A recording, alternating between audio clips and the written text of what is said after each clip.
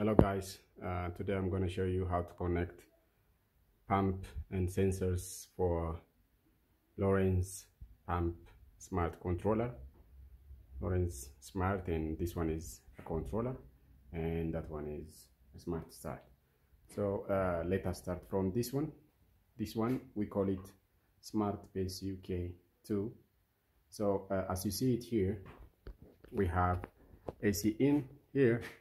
We have AC in, solar in, DC out, and we have ground.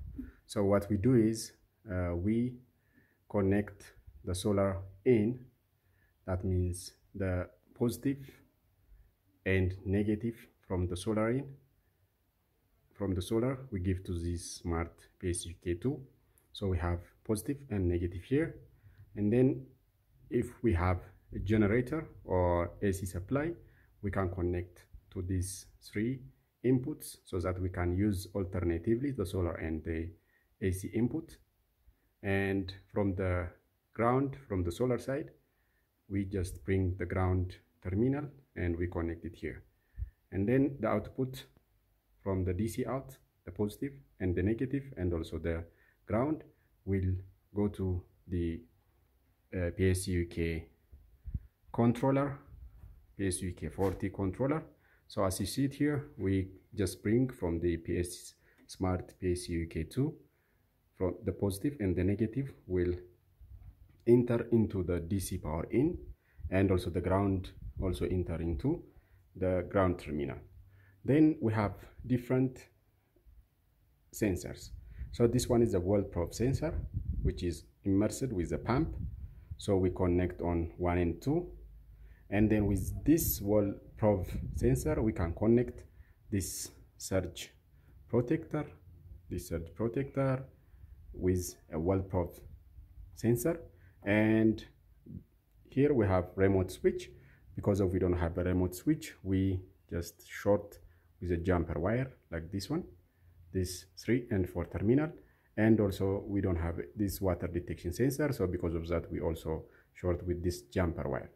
And then we have a sun sensor module connected in 7 and 8 here.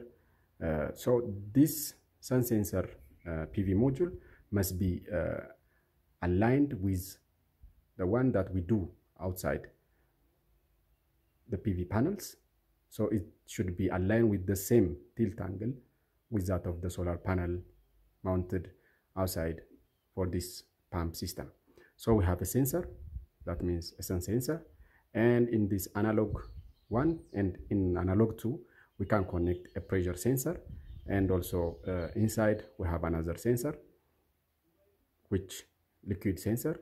So we can connect pressure sensor and liquid sensor here. This one and this one is for that one. This here we have, this one is for liquid sensor and this one is for pressure sensor. And then we connect the watt meter sensor on 13 and 14. Then the rest we just keep them, we just left them as open. And to the pump we have 3 wires as you see it here. So this PSk2 will change the DC to AC, and then it gives to the pump. So this cable will go to the pump, and also the ground cable will go for the pump. So this is how you connect the PSk2 controller Lorentz for a given submersible pump. And here we have also a generator, smart start. So we have system on, generator on, and ancillary output. So here we have a cable connected to this pump controller. So in case, for example, if you set your system in a watt meter to fill a given tanker, and when it fills a given tanker, and if the sun is not available at the time, so this system, this smart start system, will automatically run the generator to fill that left water to the reservoir.